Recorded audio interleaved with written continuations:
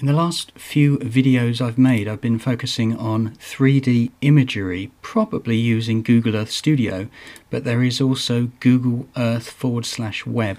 In this video I'm going to try and clear up a few things in my own head, and you can look over my shoulder.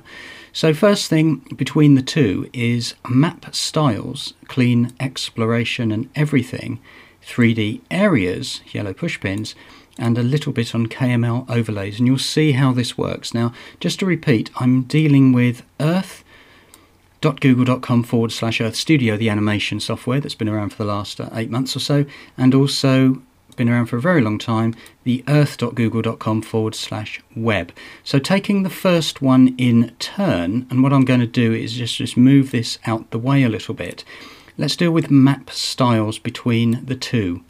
And I will put all of this text in the YouTube description. So if you are making sense or trying to make sense of map styles, if you look at a regular setup here from Earth Studio, you get something like this, and you've got the viewport, which is known as where the Earth thing is, and your keyframe animation. Now at the moment, if I do, and this is where I want to follow this and why I've written it this way, in Earth Studio I'm going to do view available cities and map styles.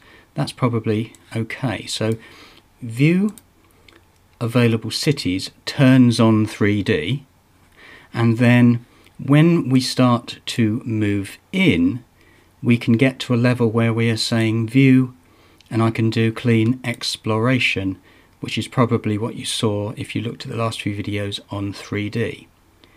And then that's pretty much it. If you right click, you can do map style, clean exploration, everything, and that's as far as we get. If I wanted to look as big as I can, then what I can do is I can come on to best view for me, viewport F and Chrome F11. That's how you do it on here. So in other words, I can go up to press F full screen or get as big as that, and then I can go up and I can look at it like that, and that's pretty much what I was doing. Now you'll notice straight away that the available cities have disappeared. You have to turn them on, and that's where we're looking at 3D, and that's pretty much it. So from here you'll notice that we've got clean exploration. That's it, how we do it. So how far are we on our little thing? So I've talked about available cities, where to find it in Studio, map styles, also right click viewport. I've showed you how to get there. We can also, this time in Google Earth Web down here, slightly differently, and what they're actually giving you is something called Customised, and that's how we're going to access it next. So what you do here is you go in, and then you go on to, let's see if I can get this right, straight in, and it's going to be map style.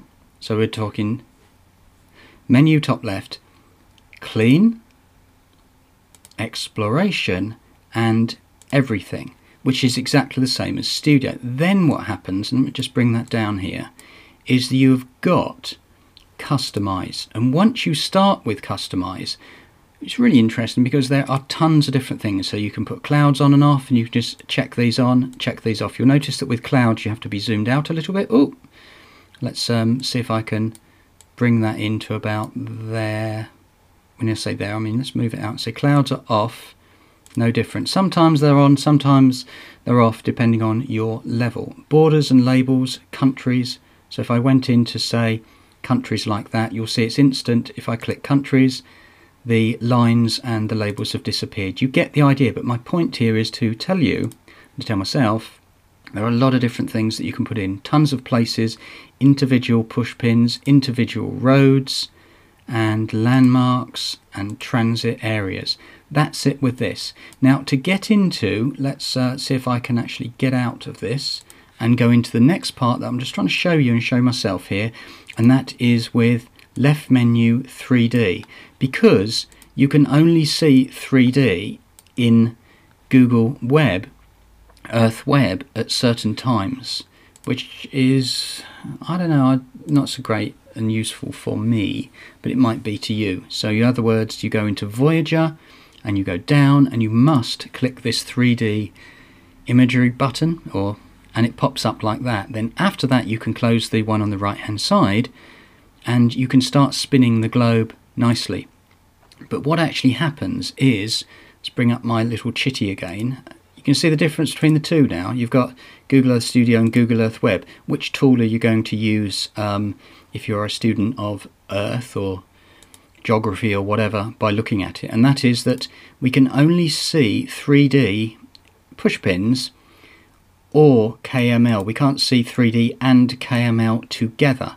In Google Earth Studio you can see them together, which is really useful if you're trying to plan something. In here you cannot. So if you notice that there are a ton of pushpins, then if we go up to My Places, which is the little bookmark thing, if I turn this on, needless to say, at this point my screen demo stopped working as I wanted it to, so this is the end of the video. Same story applies. In Google Earth Studio you can have 3D pushpins and KML overlays. In Web you can have 3D pushpins or KML overlays, but not both at the same time. Thanks for watching.